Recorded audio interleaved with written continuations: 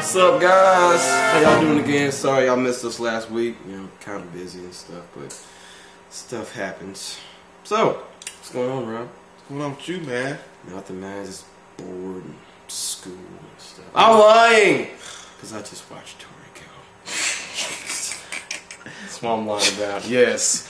So, so to keep y'all current, we're at, you know what I'm saying, ice hail. And our here just got here. So, now, the big boulder coming to the boat. You know, that's how it ended off in 25. So, you just see this big boulder. How do you think it's going to get rid of it? How do you think it's going to get rid of it? Well, TORIKO's like, just gonna do this real quick. Flying knife. Flying fork. Punch. Shattered that thing. So, he did a full-out combo on this one thing. So, if TORIKO was on Street Fighter, that'd be his ultra. It had to be. I would use that move every time.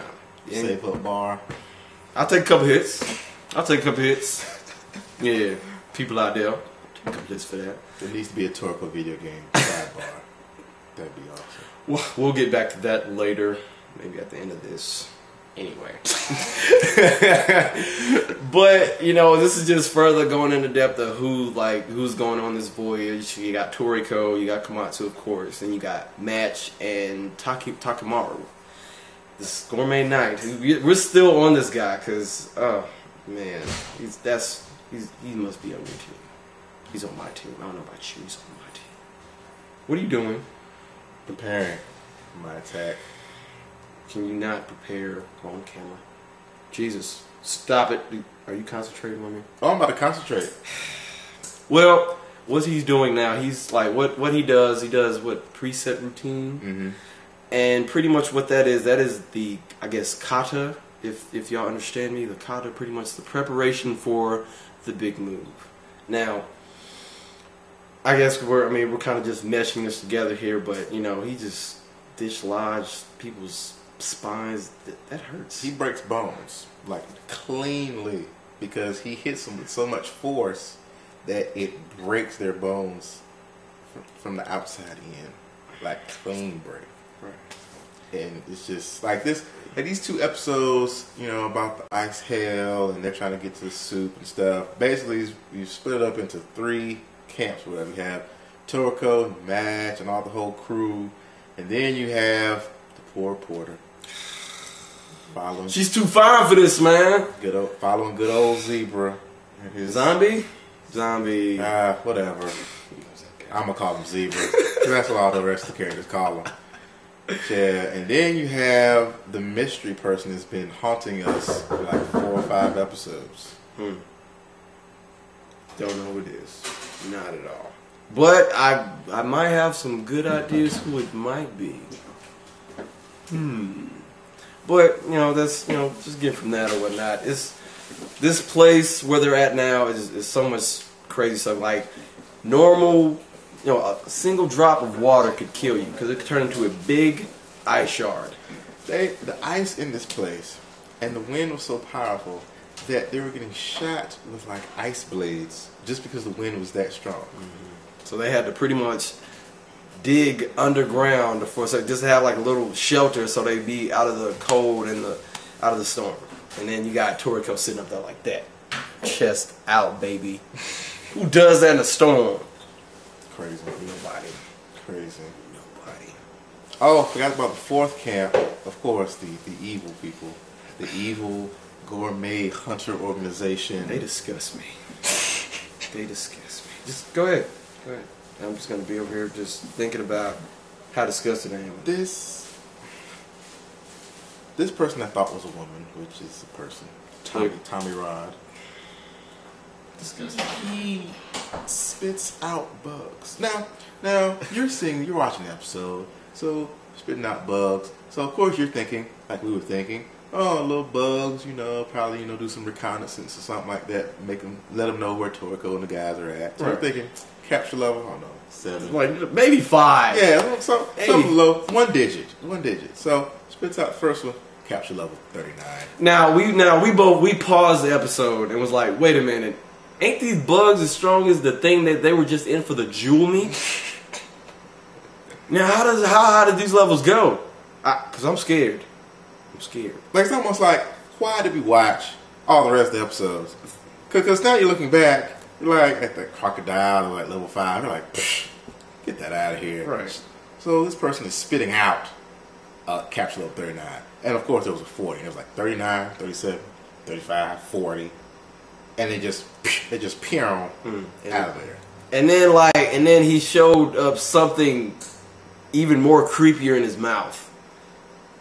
I can't even describe it. I'm pretty much out of words to say about it. Toriko's gotten a little dark, just a little dark there. It's super dark. Cause it's nowhere where it was at the beginning. No, it was all happy food and get this stuff. Now it's all about the world.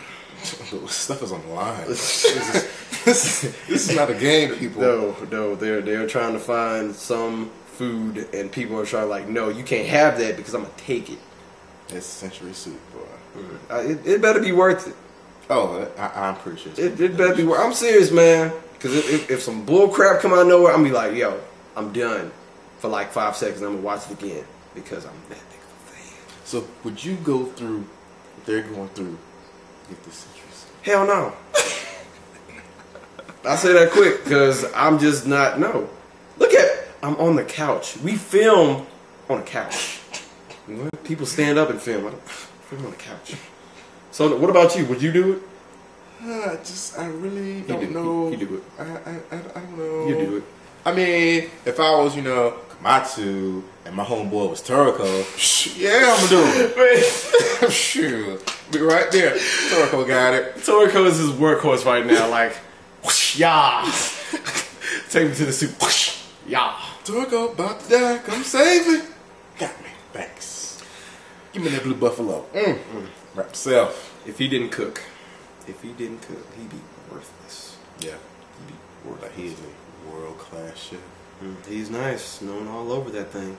But now he's just useful once they get it. But to get it, he's just kind of... Yeah, he's like, let it go! Like, that's how he's just yelling. He's yelling, and like people like, what? And then people get messed up.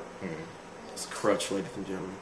Look it up. And there was a moment where they're fighting these buffalo, and everybody has their own little time to shine. Right. So Match turns and sees like a whole gang of them just staring them down. It looks like facing down what's some things for 300 Persians, like Persians. There we go. Buffalo's looking like Persians. It's about to be 300. It's about to be bad. And then Toriko hits the good intimidation, and Match feels it, and he's not even looking at it. It's behind him. He started like it didn't even sound like yeah, devil voice. Them things take off so fast, man. Yes, that's crazy. So how'd you like 2 episodes overall, dude? It's not over.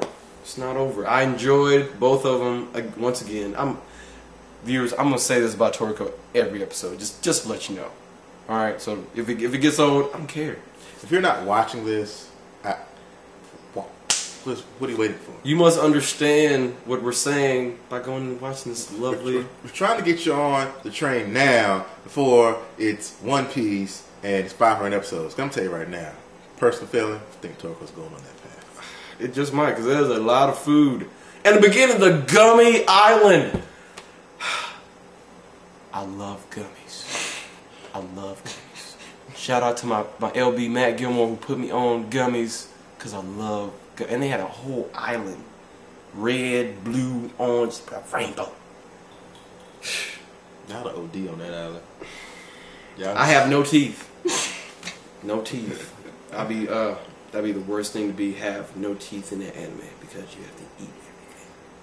But this last 2 episodes have been pretty darn amazing, and especially like we told you guys with kind of chill episodes that they were plotting something. They were gonna come, and because even the chill episode, that's when we first saw the mystery person who you revealed that the pink hair. Yeah, spoiler alert. It wasn't even his hair.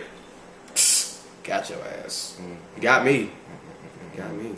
Now, the spoiler alert. 5, 4, 3, 2, 1. I think that the mystery person is the old guy that they met in the cave. I see it because like the hair or how he is, like he has the Kuwabara.